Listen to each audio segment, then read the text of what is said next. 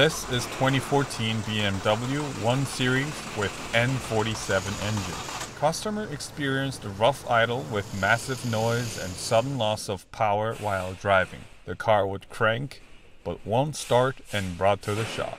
Let's connect G-Scan 3 to scan if the car has stored any trouble codes. Select BMW. Automatic selection. G-Scan 3 quickly scans the vehicle information. This 118D belongs to F20 chassis. Hit OK. Let's do Sport Charge Mode System Search. G-Scan 3 quickly scans all available system first. I'm sure some of you already noticed that the speed of our system search for BMW is blazingly fast now. We also modified and upgraded other software as well. So go ahead, update your software to enjoy the latest version of it. Red circle with exclamation mark represents the system has stored trouble codes. Let's see what they are by hitting the Read DTC button. Once the scan is completed, the number of DTC will be displayed in the red circle. Green circle with 0 means the system does not have any DTCs.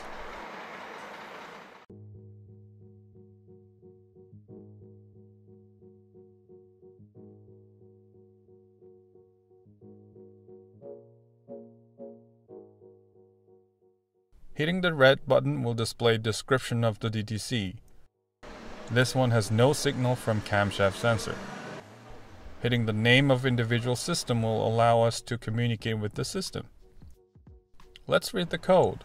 If your G-Scan 3 is connected to internet, pressing glass icon at the end of the DTC will do the automatic search in Google. After a quick research, we were able to find many cases on N47 engine with no start issue and timing chain problems. If a faulty timing chain is the case, as a first step, we can quickly check the synchronization status between crankshaft position sensor and camshaft position sensor. To help understanding, we prepared a few simple drawings with explanation. Please be aware that drawings you are going to watch in this video is oversimplified for explaining purpose and they do not represent BMW's timing chain mechanism. Here's the side of the N47 engine. Camshaft, fuel pump, and crankshaft are connected to the timing chain like this.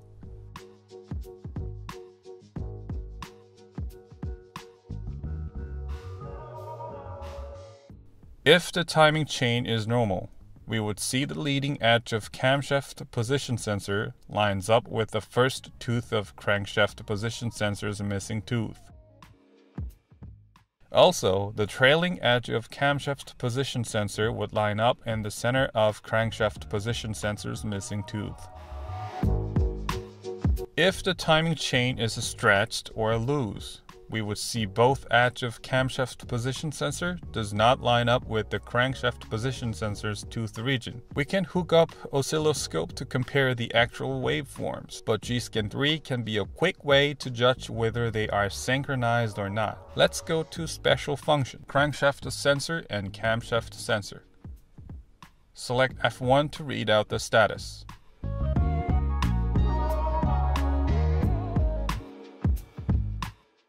Select OK.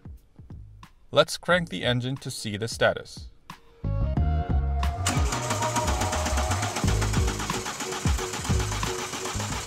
As you can see, the status changes between 3 and 4 as we are cranking. The video on right is taken from BMW 5 Series that has no engine problem.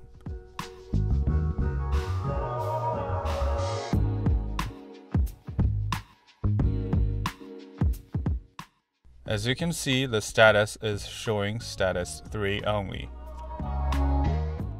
If you've seen status other than 3, there could be a connection problem between sensors, or sensor could be defective itself, or tooth on the cam or crankshaft wheel could be defective. You can hook up the oscilloscope to conclude your judgment. That's it for this video. If you like the video, hit the like button and don't forget to subscribe to our channel.